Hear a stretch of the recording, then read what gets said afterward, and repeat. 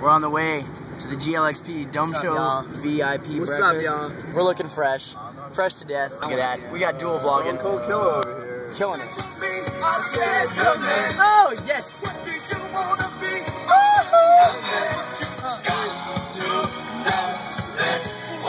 So we saw the first showing of the GLXP movie Back to the Moon for Good. It was awesome. It instilled by Tim Allen. Narrated by Tim Allen.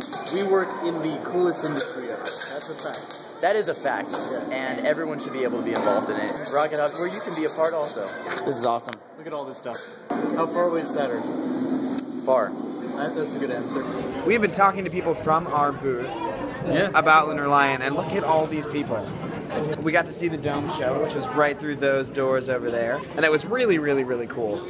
So we've been talking to people about Lunar Lion, we've been watching ourselves on a giant dome, and having a good time.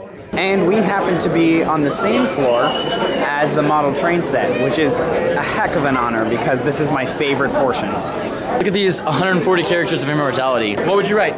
Go to our Rocket Hub campaign and let us know.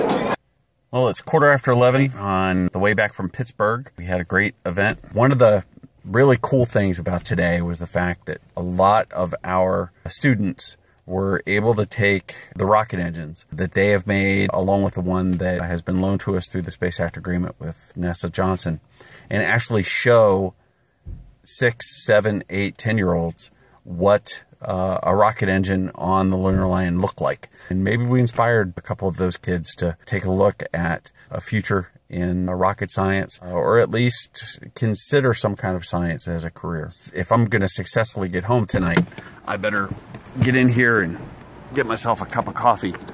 Favorite place, and that is our good friends here at Sheets. Finished up at the planetarium. Planetarium, the Dome Show, and it was fantastic. It was pretty baller. It was pretty baller. It was basically baller.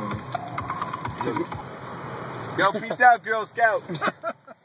Landing on the moon, even an unmanned spacecraft, has only ever been done by the United States, Soviet Russia, and now China. And to say that the fourth entity on the moon is going to be not just private space, but a university is amazing to me.